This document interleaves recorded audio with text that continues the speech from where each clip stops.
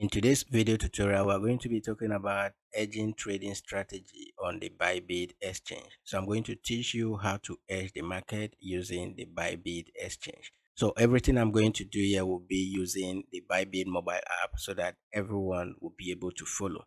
Now to get started, once I open up the app, okay, if we go to derivatives, all right, so we're using the hedge mode on the Bybit futures trading option. So if you come down here where it says derivatives, that is what we want to click on. Click on derivatives, and here on the derivative interface, if you check at the top right, okay, you'll see three dots at the top right here where I circled. If you click on those three dots, you will see the settings for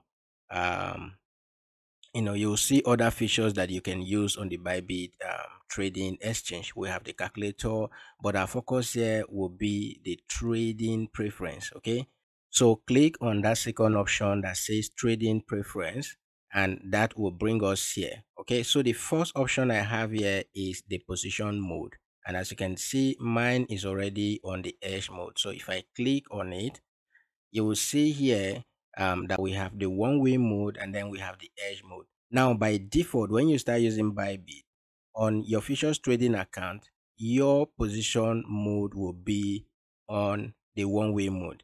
The one-way mode means that if you open a long position, you will not be able to open a short position at the same time. So it means that you must close the long position that is already open before you can open a short position. So it is one trade at a time. So if you are opening a long position, you will wait until you close that long position before you can open a short position. And then for the edge mode, you can open both long and short position at the same time. Okay, so the strategy I'm going to teach you is what I have been using that have worked for me. One thing I equally want to let you know is that edge mode can be very risky if you don't know how to use it very well. The fact that you can open both a long and short position at the same time doesn't mean that each time you want to open a trade, even when you are sure of the direction of the trade, you just open both long and short position at the same time. Okay, so we activate this option and use it when the market eventually goes against us. Okay, and then I equally use this in a ranging market. That is where I make more of this when the market is ranging. I do use this and it works out well for me. Okay, so if yours is on the one-way mode and you want to activate the edge mode, just make sure that you click on the edge mode option and then go ahead and click on OK. So once you click on OK, it brings us back to this option. For now, this is just what we are going to change here. Okay, we don't need to change any other thing here. So I just go back to the trading interface, and this is where we are right now. So if I want to open both a long and short position at the same time, I can do that. And if I open a long position and the market is going well for me, I don't need to open a short position. All right. But if I open a long position and eventually the market start going against me and I don't want to incur loss, okay, I don't want to close the trade at loss, then what I can do is to make sure that I open a short position so that this other one can be making profit for me while this other one is incurring losses. Now, the way you use the edge mode is this. If, for instance, I go to the chart here, okay, and I'm looking at the BTC USDT chart, okay, I can be looking at it on any time frame of my choice, either the 15 one or daily time frame or whatever you want to do your analysis with. Okay, if I look at the chart and I see that okay, BTC is heading to either the next resistance or the next support, I want to open a position in that direction.